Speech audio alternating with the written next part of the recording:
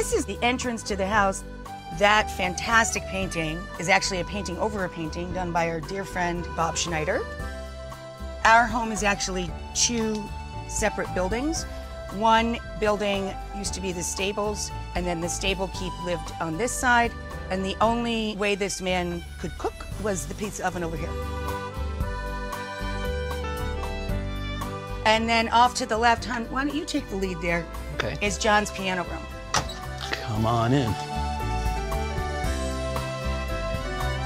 This Fazioli is made with wood from the Italian Alps. It's the same wood that they make a Stradivarius violin with, so it's very prized.